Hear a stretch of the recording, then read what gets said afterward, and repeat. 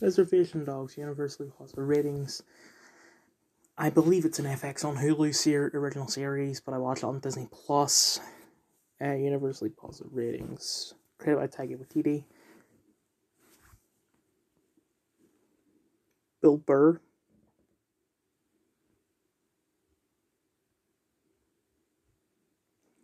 Billy Burr's in this, you know, he's the only white man in this, you racist. Maybe everyone else that hasn't been in much. Maybe they decided to cast amateur actors, like doing Skins, you know. But it's good, although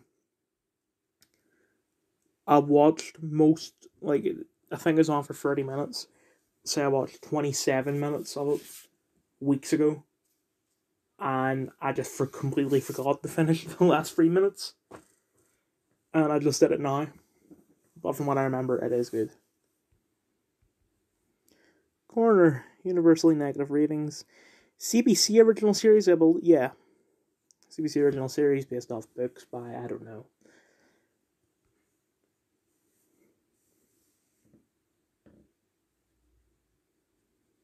Name Roger Cross, sounds familiar.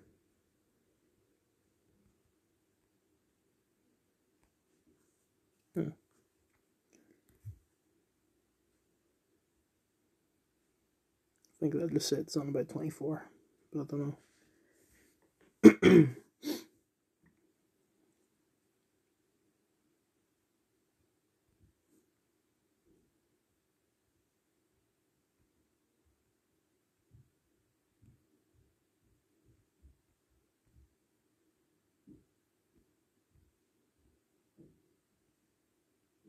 It's good.